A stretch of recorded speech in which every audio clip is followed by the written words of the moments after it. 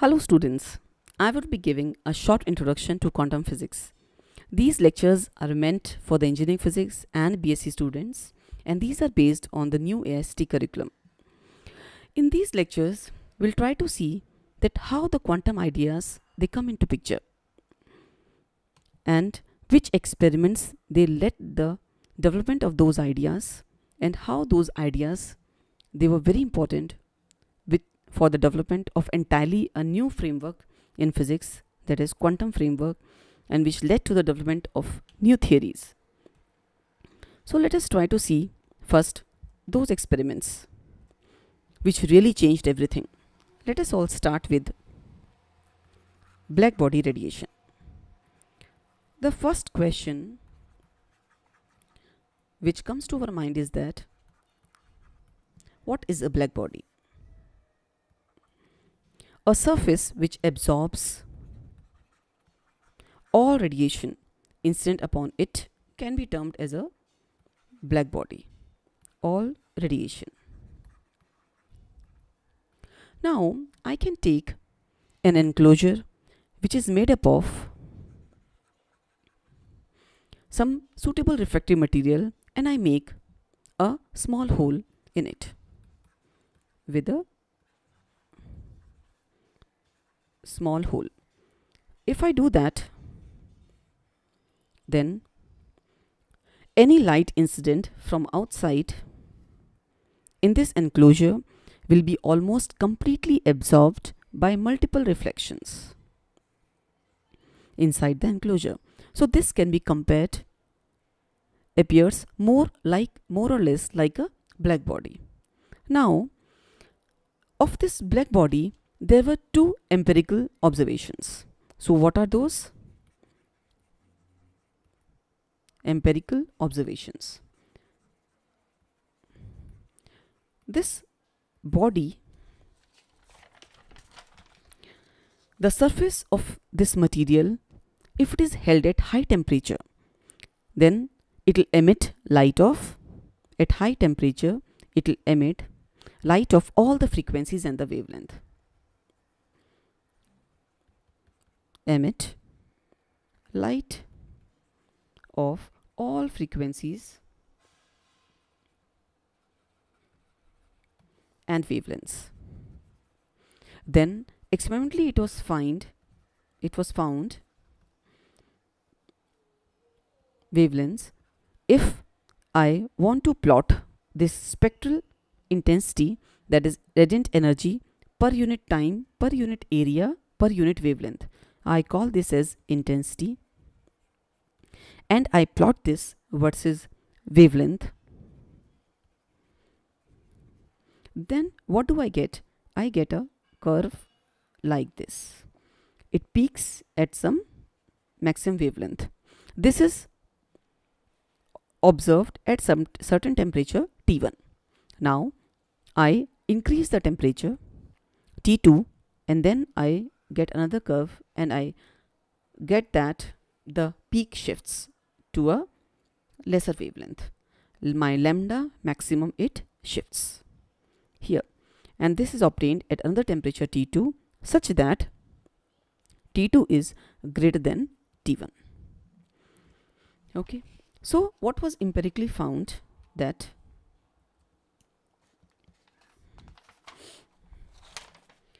if I take the product of the first empirical observation, lambda maximum into T is equal to constant. That as I go on increasing temperature of the surface, then the maximum wavelength which I get, it decreases such that lambda maximum T is a constant. And the value which was experimentally observed of this constant was around 0.2898 centimeter degree Kelvin. This was observed by Wein and termed as Wein's displacement law.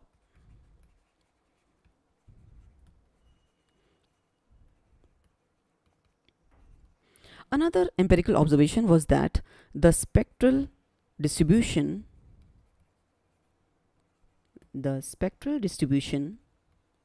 of the emitted radiation is independent of the shape of the cavity and the material of the walls of the emitted radiation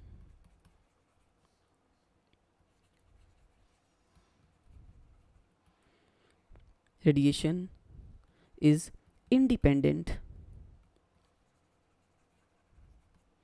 of shape and material of cavity. So this was a very important observation of the cavity. So these were the empirical observation, or we can call this as an experimental observation. Now, what Planck saw from this experimental observation, we'll try to see from one point of view, that what information we can get from this expression.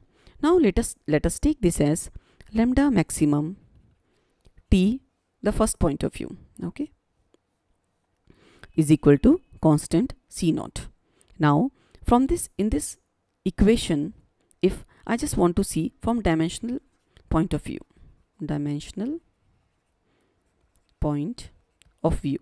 I want to study this equation. If on both the sides I multiply, till this time the people, they all were familiar with the classical physics, all the fundamental things which they have learned. I multiply K by C on both the sides. Now on the left hand side, what do I observe? That I can take lambda maximum by C into KT. This is equal to some constant. I can call this as Y. It becomes a new constant. C naught, where K is a Boltzmann constant, C is the velocity of light. Now here, if you observe, what are the dimensions of this? What are the dimensions of this? It has a dimension of time and it has a dimension of energy. Now left hand side, I see that when I write lambda maximum into T is equal to Y C naught K by C. Here also I write K and here it is C. So it has a dimension of time and it has a dimension of energy. Now what is this? The time into energy, these are the dimensions of action. Now the question which arose was that how do I get the dimensions on the right hand side which has the dimensions of action? Because how to produce a quantity having physical dimensions of action from the fundamental constants of classical physics? How do we get the dimensions of action with the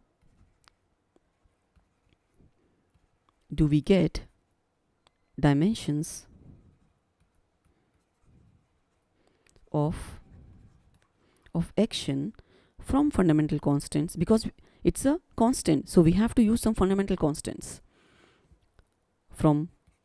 And what were the fundamental constants available at that time? Fundamental constants like mass of the electron, charge of the electron, mass of hydrogen. We cannot use these fundamental constants. Why? Because already we have seen the empirical observation that the cavity, the spectral radiation, is independent of the material of the cavity and the size of the cavity. So we cannot use any kind of these constants. Spectral distribution is independent of the size and material of the cavity. So this constants cannot depend upon these material of the cavity. Now this was a very beautiful observation. Now this Y cannot be derived from the constants of classical physics. Then Planck was able to get an idea. Y cannot be derived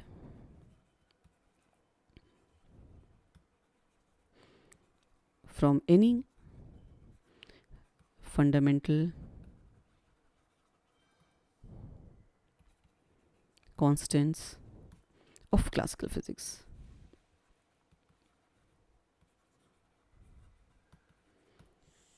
Then he got an idea that we require a new constant of physics.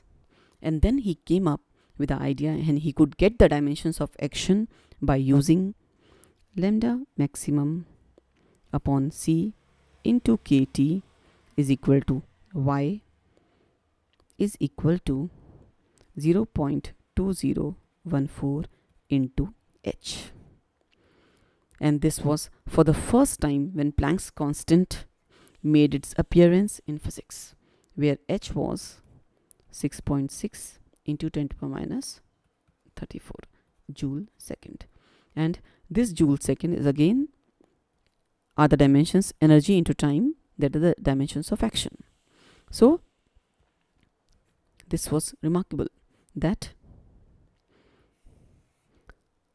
we have to introduce a new fundamental constant in order to get the dimensions of action here.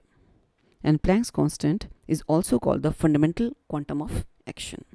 This was for the first time Planck's constant made its appearance, and it is known as fundamental constant of action. This was from the dimensional point of view, that how the quantum ideas, they slowly started appearing, that why do we require them, that how h made its appearance. Now from classical point of view, if I want to see that, if I want to derive the spectral density from the classical statistical mechanics, then what do I get the expression for the how my spectral intensity, it varies with the frequency. So from classical physics, if I derive the intensity radiated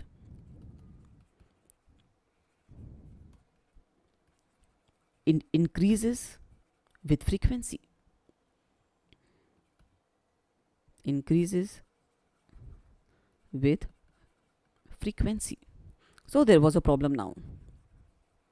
If my intensity radiated E, it varies as nu square, it increases with the frequency, but already we have seen from the graph that how my intensity radiated should be, it has to first increase and then decrease, whereas from the classical physics it was not matching what we got experimentally.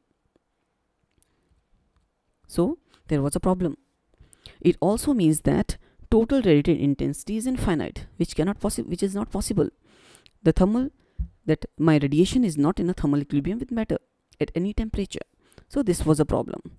Then this problem we could get the low, at high frequency it was keep on increasing, so we could not get the experimental result, it could not match with the experimental result which we got. Now then in 1900 already Planck had an idea that we required, he derived that he had to introduce a new fundamental constant. Then he could guess that based on his understanding, he derived again the intensity of radiation as a function of wavelength and temperature. He assumed, and on what basis he guessed the formula? He guessed the formula for the energy, the full formula as a function of lambda and t. He got that it is equal to 8 pi hc upon lambda 5, 1 upon exponential hc upon lambda kt minus 1. He could guess this based upon his understanding, and then at that time he did not fully understand that how this formula, all the pieces of this formula were not very clear, but to utter surprise, this formula, it completely agrees with the experimental result. At low frequencies it matches, as well as for the higher frequencies also it matches. When I take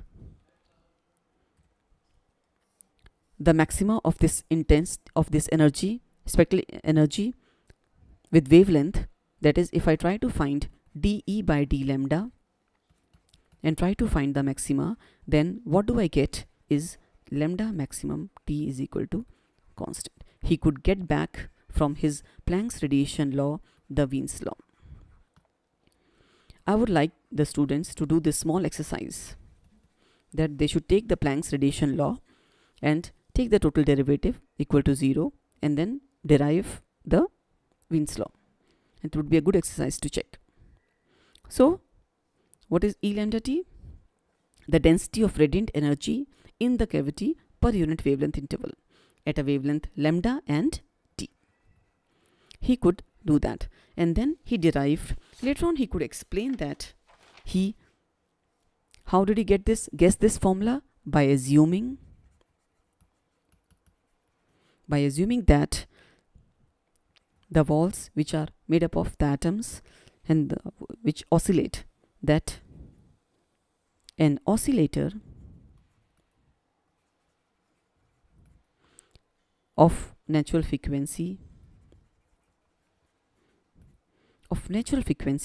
can take up or give off energy only in the packets of energy. So this was really amazing, because before that, earlier in classical physics, all the energies, atoms can take up the continuous energies. All the energies were possible. But what did he assume? That now that an oscillator of natural frequency nu can take up or give energy only in packets, which were known as quanta of energy as E is equal to h nu, where h is a new fundamental constant. Already we have seen. This was remarkable.